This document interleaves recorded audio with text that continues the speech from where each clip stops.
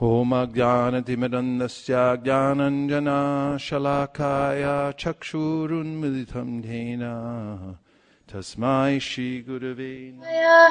Om Namo Bhagavate Vasudevaya Narayanam Namaskritya Naram Chaiva Narottamam Devim Sarasatim Vyasam Tato Jayam Udiraye. We're reading from the Srimad Bhagavatam, Canto 7, Chapter 8. The Lord slays the king of the demons. Today's text is number 1. 今日はシュリマッタ・バガバタム第7巻第8章に入ります。中のシナデーバは悪魔の王を殺します。その話です。シナルウバチャアタダイティアスタサーベシュタタアヌバーニタムジャグラフーニラバディアトワンナイバグラバヌシNaiva Gurvanu Shikshitam Shinaruvacha Atadaitya Sutta Sarve Sutta Tad Anuvarnitam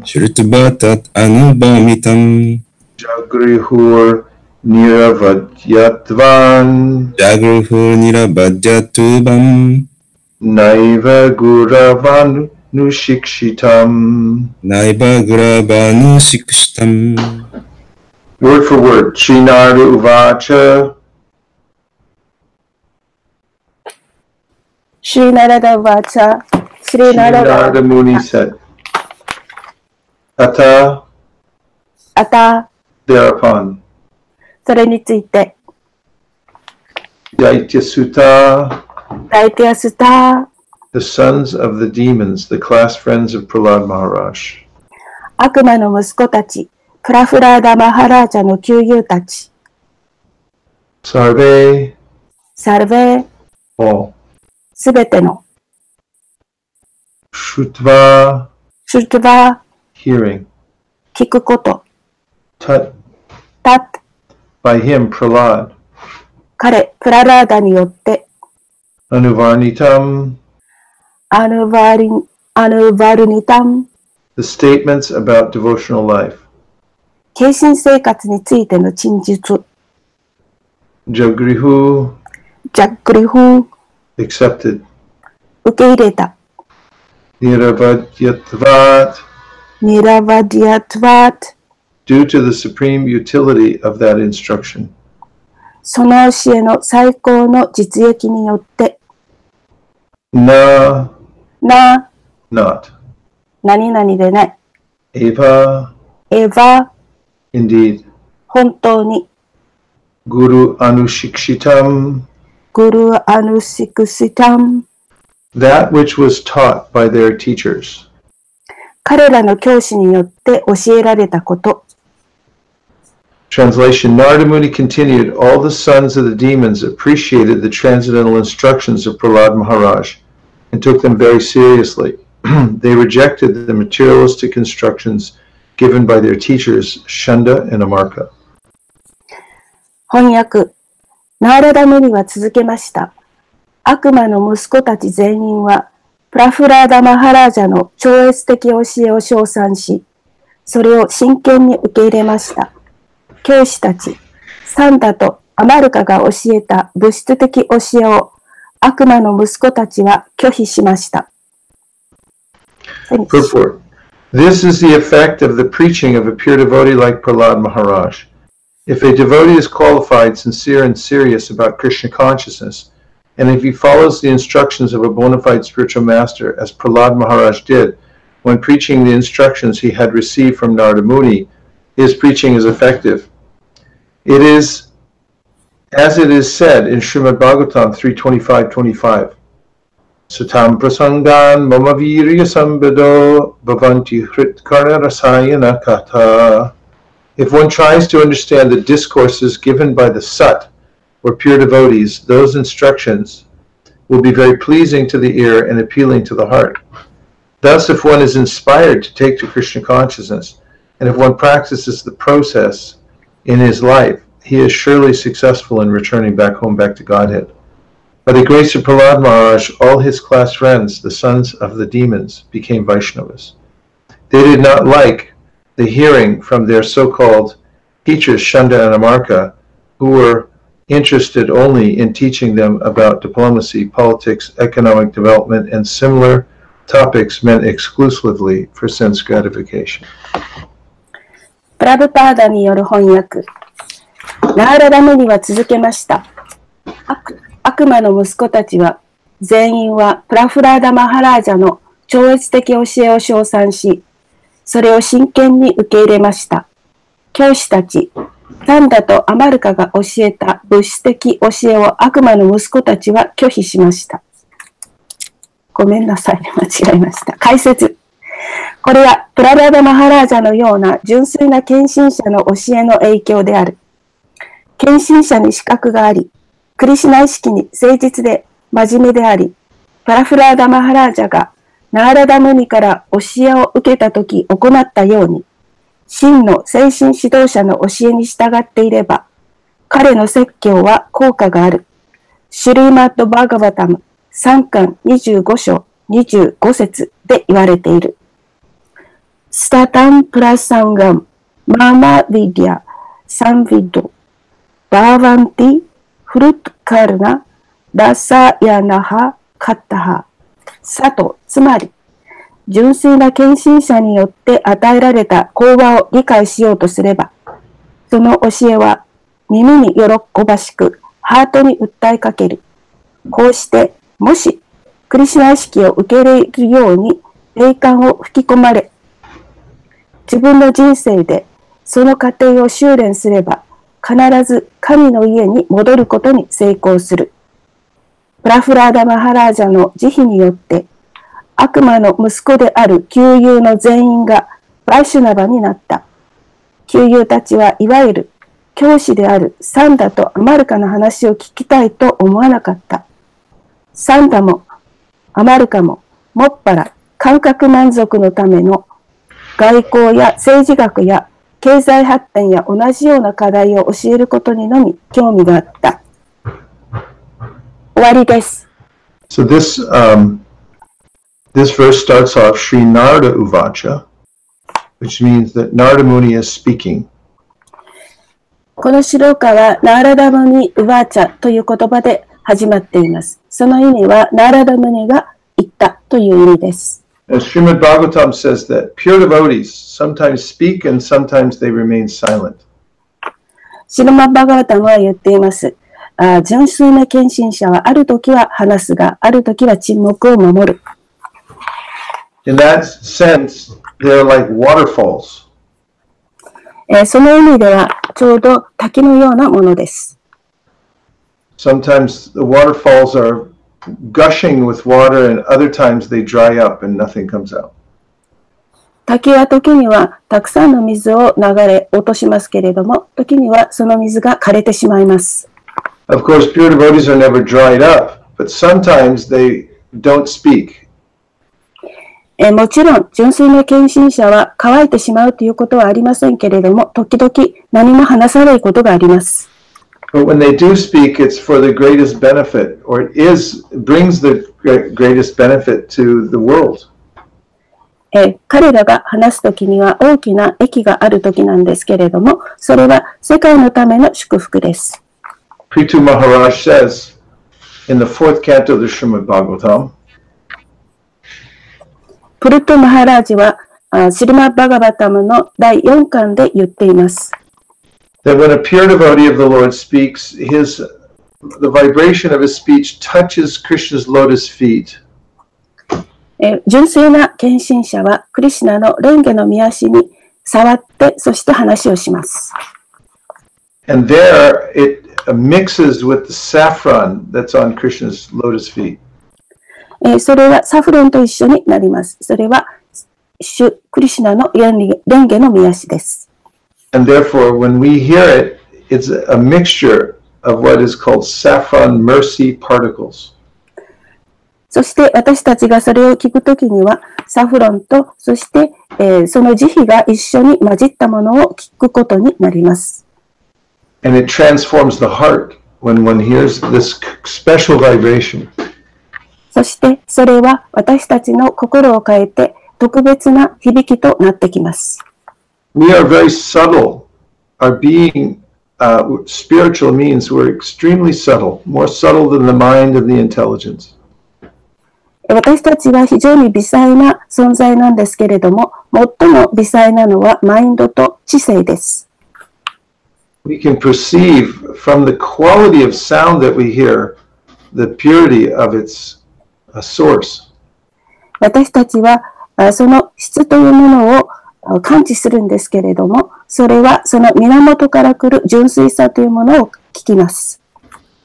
I saw many times that when people heard Prabhupada speak for the first time, they would start crying. Tears would come from their eyes. 何度も聞くことなんですけれども、プラブパーダがお話になったときは人々がよく涙を流しました。Because the hearer perceives this high vibration and it resonates in the heart. それは高い、響きを聞くので、それがハートの中に訴えかけてきます。So many times we read in the Bhagavatam, Sri Narada Uvacha, that Narada is now speaking, but it's easy to take it for granted that, oh, again, Narada Uvacha, Narada speaking again. 私たちは何度もシリマッバガバタムでシリナーラダバーチャという言葉を聞きますけれども、またラダダが言ってると思ってはいけません。But his speech is the most consequential because it's the speaking of a pure devotee.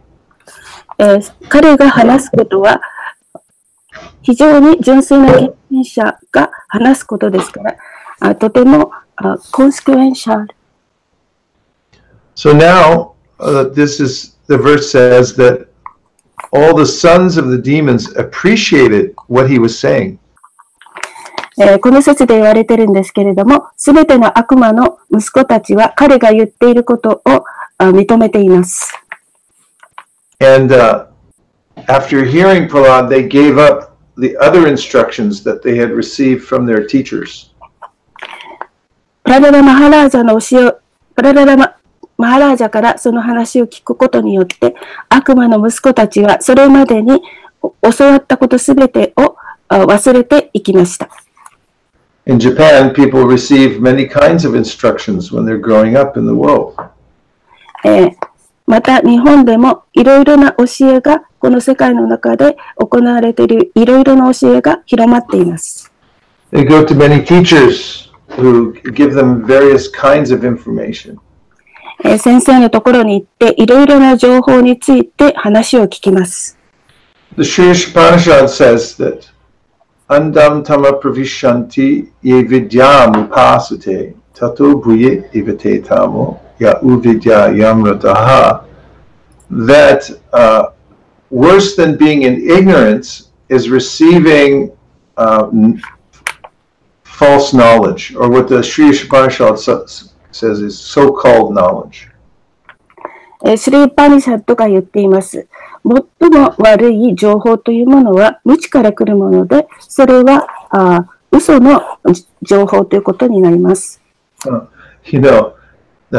So this so-called knowledge is like the pattern of a diamond on the head of a cobra. Cobra have a beautiful ornament by nature on their crown. そして、いわゆるその知識というものは、コブラの頭の上にあるダイヤモンドみたいなものです。So, someone might be attracted by that and think it's very beautiful and then come close to the snake and then that person is bitten. で、その姿を見ると非常に美しいので、人々は魅了されて、その蛇の方に行って噛まれます。So, Prahlad Maharaj had to point this out to his demoniac classmates that although they were getting a lot of knowledge, it was contaminating them. It was distracting them from life's goal. ラヴァマハラージャは悪魔の旧友たちに言いました。いろいろな知識をたくさん持っていても、その知識は汚染されているから良くない。So, then one might ask, well, if I'm not a pure devotee, can I actually teach Krishna consciousness? Should I speak about it also? What effect will that have? このような質問をする人がいるかもしれません。純粋でない献身者がクリシュナ意識について説教して、それを受けてもよろしいでしょうか？そういうことはいいんでしょうか？ And Srila Prabhupada answers this question in the Chaitanya Charitamrita. シリプラブパーダはチャイタニヤチャリタムリから引いてその答えを教えました。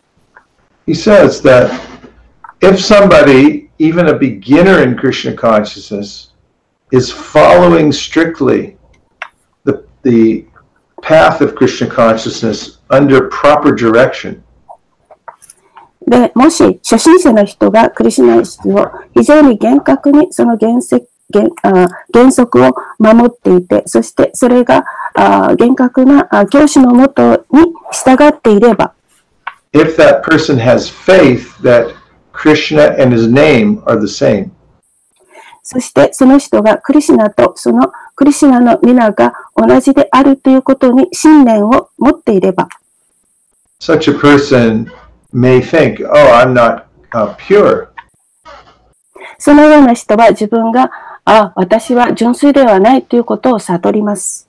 Nonetheless, because that person is strictly following and has firm faith in the holy name, then そのような人は非常にその聖なる皆の教えについて厳格に従っていますから、then his or her preaching will be very effective.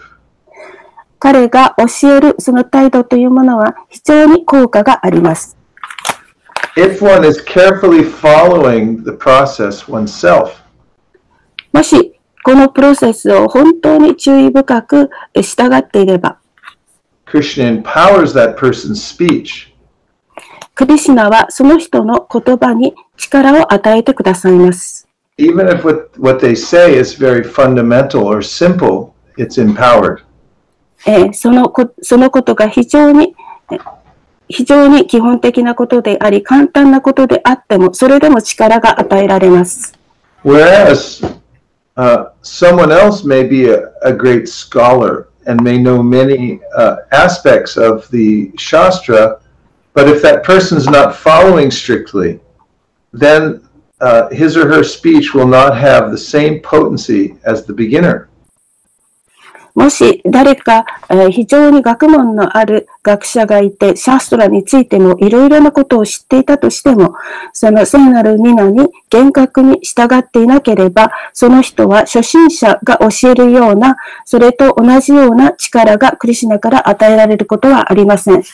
The Shastra says, Yasya Devi Parabhaktir Yata Devi Tatagarao Tasyaite Katita Hyarta Prakashanti Mahatmanaha. That only to those who have deep faith in the Guru and Krishna are the meanings of the Vedas revealed. シャストラは言っています。ただ、本当にクリシュナとグルに深い信念を持っている人にクリシュナはご自分を明らかにしてくださる。So the essential practice of Krishna consciousness is to live in the association of devotees. ですから、クリシュナ意識の本質は、純粋な献身者と交際することです。Tandira charana shebi bhakta sanivas janame janame hoy e abhilash. And Narottam Das Thakur writes in his song that he wants to live in the association of Vaishnavas. ナロッタマ・ダーサ・タクルは言っています。バイシュナバとの交際の中で生きていくこと。We're so deeply affected by our association. そうすれば、私たちはその交際の中で深い影響を受けます。And on the positive side, even if I'm very fallen and low, if I have the intelligence to associate with Vaishnavas, then I can improve. そして私たちがその規則であるバイシュナバとの交際に非常にそれに従っていけば私たちは必ず向上します。Whereas even if I'm very elevated person, if I'm not careful about my association, then I can also become a fallen again. そしてまた、たとえ向上していても、その交際にあまり気を払わなければ、再び堕落してしまいます。Now, therefore, Lord Chaitanya Mahaprabhu said that the qualification of a Vaishnava is to avoid bad association. チャイタニヤ・マハプラブは、その、バイシュナバとしての質は悪い交際を避けることである。We must know what's the difference between good association and bad association. ですから私たちは良い交際と悪い交際の違いを見分けなければいけません。And there are descriptions in the Srimad Bhagavatam about the different qualities of devotees. シルマッバガバタムはいろいろな献身者のその違う質について述べています。Some devotees are performing devotional service, but they're doing it in the mode of ignorance. もし無知の様式で献身奉仕をしているとすれば、some in the mode of passion and some in the mode of goodness. ある人はまた劇場の様式で、ある人は徳の様式で献身奉仕をしているかもしれません。And then there are those who are performing devotional service which is beyond the modes of nature. で、それであっても、献身奉仕をしていれば、物質の様式を超えていきます。And Rupa Goswami says in the Upadeshamrita that there are three levels of devotees. There's the beginner, the medium devotee, and the topmost devotee.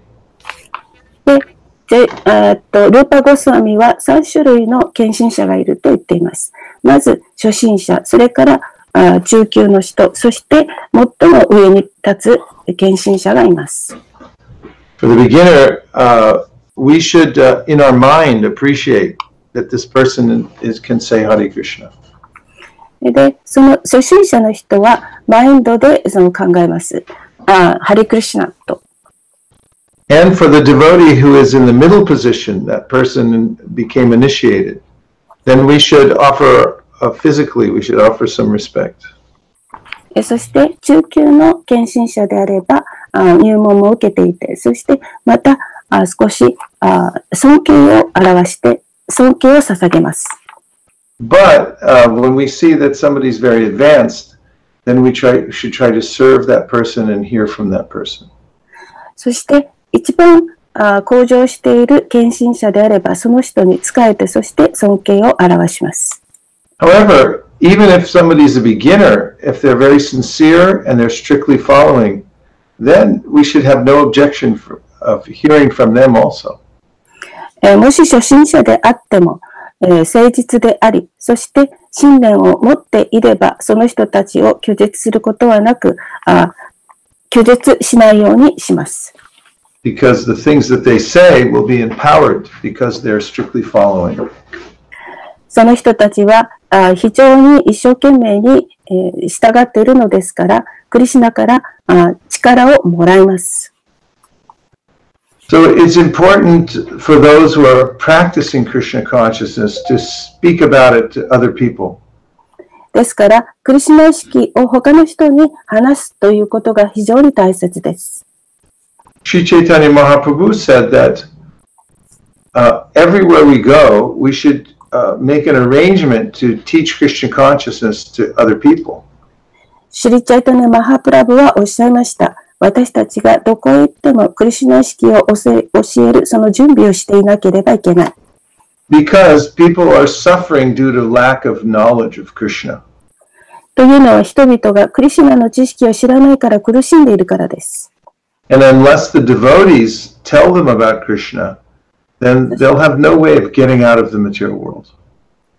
そして、献身者たちはその人たちに対して、苦しんでいる人たちに対して、クリシュナのことを教えます。それ以外には、この物質界では何もありませんから。So we should follow in the footsteps of Sri Prahlad Maharaj and Narada. ですから私たちはプララダナ・マハラージャとナラダムニの足跡をたどらなければいけません。And arrange our life so that we can hear about Krishna and also pass on the teachings of Krishna to others. そして私たちがクリシュナについて聞いて、そしてそれを他の人たちに伝えていくことをしなければいけません。And to do this, you must have determination. でこのために私たちは決心をしなければいけません。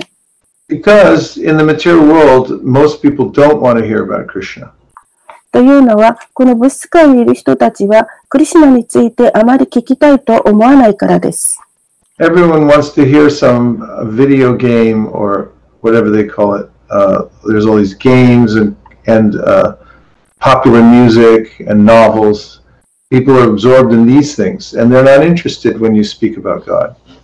で、誰もがビデオゲームとか、それからポプラミュージック、そして小説など、このようなことに非常に興味を持っているからです。However, if you go on speaking about Krishna wherever you are, then Krishna will send living entities who are interested in hearing this pure vibration. しかし、クリシュナについていつも教えること、話すことを続けていれば、クリシュナがそれを聞きたいと思う人を送ってくださいます。Srila Bhaktisiddhanta said that if nobody comes to your talk, you should be prepared to speak just to the four walls. スリダサバクティセダンタはおっしゃいました。誰も来なくても、一人も来なくても、いつもそれを私たちは話す準備をしていなければいけない。So, geez, at ISV, our temple here, when I first started going there, there was only maybe 2 or 3 people would come to the class. で、私がテンプルに行った時、ISV 行った時、テンプルの中にはほんの2、3人しかいませんでした。But I didn't care because I was going there just to have an excuse to read Bhagavad Gita to other people. で、私はそのことを気にしませんでした。そして私はバガバッタギータを人々のために読んであげることをしました。And if somebody came, I was happy. If nobody came, I was happy to just keep speaking it out loud.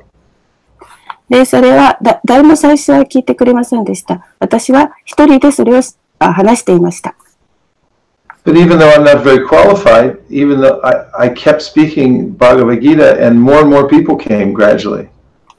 しかし、私にはまた資格も与えられて、バガバッタギータ、スピーチを続けていれば、人々がやってくるようになりました。So, sometimes and circumstances, more people will come, and other times and circumstances, fewer people will come. ですから、状況としては、時にはたくさんの人が来たり、あるいはあまり人が来ないこともあります。But we should concentrate on making the pure vibration and keeping the vibration going. 私たちは純粋なバイブレーションを続け、そしてまた純粋なバイブレーションを続けることをやっていかなければいけません。And this will be good for us and everybody else who hears it. これはとても良いことですから、誰もがそれを聞くようになります。And it has an eternal effect. When people hear Krishna Katha, they think of Krishna, and even if they don't take up the practice right away, they have an eternal asset that they're taking away.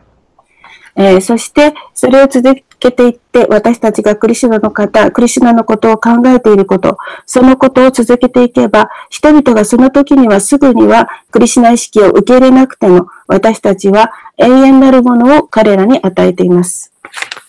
And now we'll take a few reflections or questions. ここで、感想とか質問がありましたら、その時間にしたいと思います。バンチャーテタですけどよろしいでしょうか。大阪では、今みんなで、マ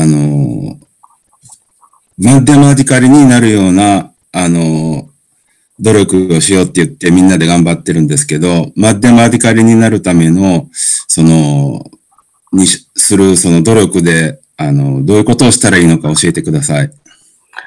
In Osaka Temple, we are trying to become Madhi Madhikari. And how do we have to try and would you tell us what kind of thing and how we should do to become Madhi Adhikari? マッデマディカリです。ごめんなさい。マッディアマディカリ。Well, let's look at the verse that describes a Madhyama Adhikari. マッディアマディカリについて話をしている説を見てみましょう。Ishvare taradineshu balisheshu tu satsucha prema maitri kripopeksha yakaroti samadhyama. This verse says that the Madhyama Adhikari sees four entities. マディアマディカリは4つの生命体を見ると言っています。One is Krishna. 一つはクリシュナ。Second is the devotees. 2番目は献身者。Third is the innocent. 3番目は無知なる者。And fourth are the envious. そして4番目はなんていうのかな、嫉妬とかちょっと浮かんでこないんですけど、妬み深い。So he or she interacts differently with these four entities, appropriately and differently. そしてここでは正しくその4つのことを見分けるようにと言っています。For Krishna, the devotee gives all his attention and has faith that if I just think about Krishna, hear about Krishna, then my life will be perfect. クリシュナはディボーティに言っています。私のことを考えなさい。私のことを話しなさい。そうすれば完全になると。Towards the devotees, he makes close relationships. で、そうすれば、献身者は非常に親密な関係を持ちます。For the innocent, the devotee gives as much mercy as possible. そして、無知なる人たちに対しては、献身者はできるだけたくさんの慈悲を与えることです。And the envious he avoids, tries to stay away from them. そして、嫉妬深い人、妬み深い人からは人を避けるようにします。So one of the traits, one of the qualities of a Madhyama Adhikari is that the Madhyama Adhikari knows how to do good for others.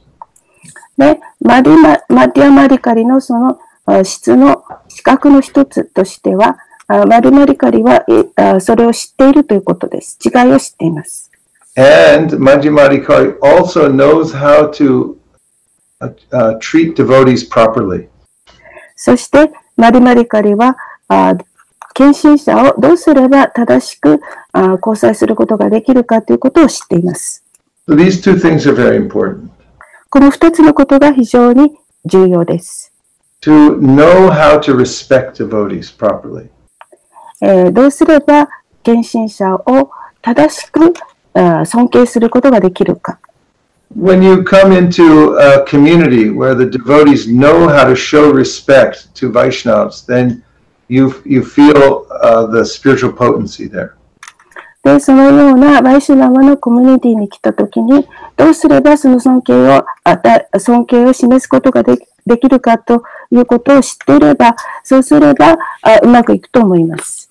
And the second is also important, and that is that in the community, the devotees are thinking about missionary work. That is, how to do good for other people who are innocent. そしてこれは重要なことなんですけれども、そのコミュニティの中で献身者はどうすれば未知なる人たちにクリシュナ意識の知識を与えることができるだろうかと考えることです。Especially by distributing Krishna literature. 特にクリシュナの本を配ることです。By teaching the Bhagavad Gita. そしてバガバタギータを教えて、by giving people prasadam. 人々にプラサーダムを与えて、and by teaching people and having them participate in the chanting of the Hare Krishna Maha Mantra. そしてそのようなことを教えて、ハレークリシュナマハーマントラを一緒に唱えることです。These are the qualities of the Madhyama Adhikari. これらがマディアマリカリの資格です。As far as I can see from all the devotees in Osaka, 私が大阪の人と、献身者を見る限りは、this is all you do. You're teaching Bhagavad Gita, you're distributing the Bhagavad Gita, you're chanting the holy names and giving people prasadam. これは大阪の人たちはやっていることです。実際にバガバットギーターを教えてプラサーダムを配り、そしてまた一緒にハレークリシュナを唱えています。You also love Krishna. You keep him on your altar, you say his name. で、あなたはクリシュナを本当に愛していますし、そして祭壇もあります。You also have respect for all the devotees. そして献身者を尊敬しています。So, I think that Osaka is full of not just Madhyama Adhikaris, but also Uttama Adhikaris. だから大阪マトマディカリじゃなくて、ウタママディカリであると思います。引用された説は、シュリマド・バーガバッタムの11巻ですか？What is 11巻？ Yeah, I'll give you the exact verse. It's 11th canto. You have it? You have it? 持ってますか？持ってません。今見られません。Hold on, I'll give it to you. It is 11 to 46. 11に46。その次にカニシタ・アディカリのことが説明してある説ですね。The following verse will be concerning about カニシタ・アディカリ。Yes. そうです。ありがとうございました。はい。And はい、最後 verse はカニシタ・アディカリ、はじめの verse はウタマ・アディカリ。サーバ・ブテシュ・ヤパシェット。So that's 11 to 45 and 46 and 47. Three very important verses. この11巻、2章、45、46、47。この3つの説は非常に重要です。最初は、マトマリカリ、46、ウダバマリカリ、最後、カニシタマリカリ。ウタマディアムカニシタ。ウッタマ、マディアマ。マディアカニシタ。はい。それが45、46、47で、に書いてあります。ありがとうございました。Thank you, Guru Maharaj. Hi, well, nice question. Thank you. はい。他にありますか？感想ありますか？ Hare Krishna. Hare Krishna. Hi, Ananta Gauranga Prabhu. So I have one question, like my experience of like we talk about association. Yes. One association we have is devotee association, and one is the normal people in our office and all. And I observe like when we associate with the normal people outside the devotee circle, we get attached to the results of whatever activities we do. For example, in office, if I work hard, I get attached to the results. That if something good happens, then my name should come there. So this association is we cannot avoid, or we cannot call it exactly spiritual association, but we cannot avoid this thing. But how to keep ourselves detached in such association. あなたさんの質問は、私たちは交際があるんですけれども、それは研修者との交際。そしてもう一つは普通の人たち、例えばオフィスとか働く場所での交際がありますけれども、特にオフィス、働く場所では、その私たちが何をしたかということに対して、非常にその結果がどうなったのかなということを考えますけれども、私たちはそのオフィスでの交際というものは避けることはできません。ただ、精神的な交際だけということをするわけにはいきませんが、その結果というものをどうすれば捨てることができるか、無執着になることができるでしょうか。これが質問です。Thank you for your question.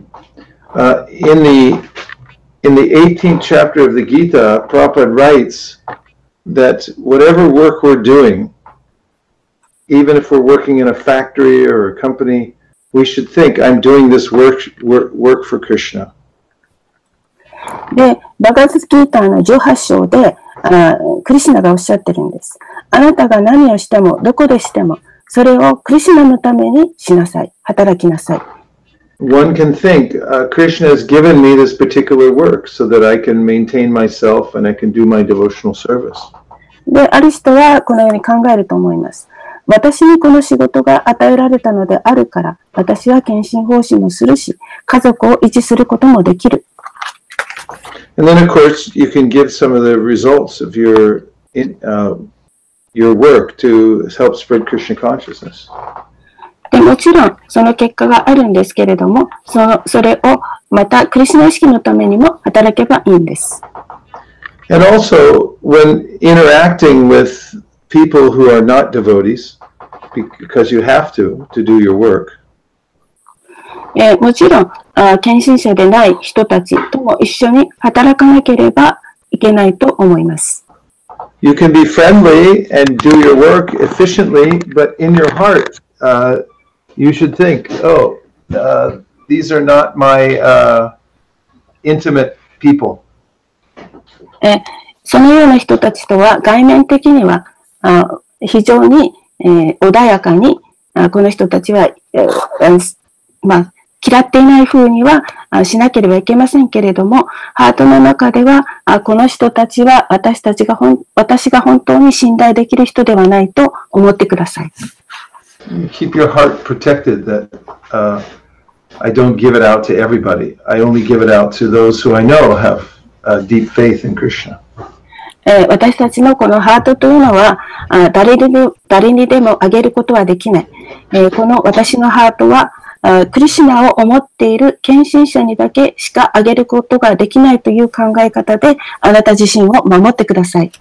And also, if your sadhana is very strong, you'll be feeling blissful even while you're doing your work. そしてまた、サダナが非常に強ければ、それが喜びとなって、そしてあなたが働いていても、それが喜びとなると思います。And then, rather than those people having an effect on me, I will have an effect on them, positive. そして、また、自分に対して非常に影響を与えるような人がいれば、またその人に影響を強く与えるようにしてください。以上です。はい、ありがとうございます。Thank you so much, Nanta Gauranga Prabhu. I hope that helped. Yes, thank you very much. ありがとうございました。Oh, very nice. ありがとうございます。東京のですね、ラダゴビンダ。ありがとうございます。Hare Krishna. Hare Krishna. Thank you so much, everyone. Everyone, please say Nitai Gauranga. Nitai Gauranga. Hare Krishna. Hare Krishna. Hare Krishna. シュシュバイセスマハラージキージャー。ありがとうございました。Gaura Bhaktivinoda ki jai. Prabhupada ki jai. I can't hear Jamuna. She's on mute. I can't hear. Hare Krishna. 山名さんから何も聞いてませんよ。聞いてません。山名さん。Hare Krishna. Hare Krishna. Hare Krishna. See the picture Hare there. Krishna. Hare Krishna. Okay, I can't go until I hear Jamuna. Thank you very much. Vanchakalpadrushta Kripasanabheva Chapatitanam Pavadibhyo Vishnavebhyo Namo Namaha. Bhakti Manande Haribo, Haribo, Haribo. Haribo. 行きます。ありがとうございました。ありがとうございました。ありがとうございました。ありがとうございました。本当にそうです。 Nachari Armarman, Nachari Armarman, Nachari Armarman, Nachari Armarman, hey, Nachari Armarman, Nachari Armarman, Nachari Armarman, Nachari Armarman.